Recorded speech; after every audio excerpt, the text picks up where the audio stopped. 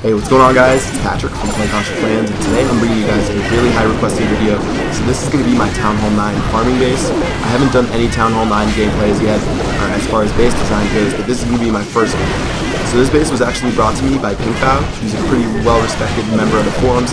I love all of his base designs. I actually used his level 8 base designs, and I was helping him test this one out when I sent him a private message on the forums. So thanks to him for letting me use this base. He actually runs a YouTube channel, so if you guys want to check that out, I'm going to leave a link in the description below. So he has a bunch of awesome base designs there, and you can be sure to check those out. So what this base is, it's actually a farming base. And if you guys don't know what a farming base is, pretty much what we are doing is our #1 goal is to protect resources, and we don't care about trophies. So that means the town hall is going to be on the outside, and yeah, all the resources, we're going to try to do our best job to protect them.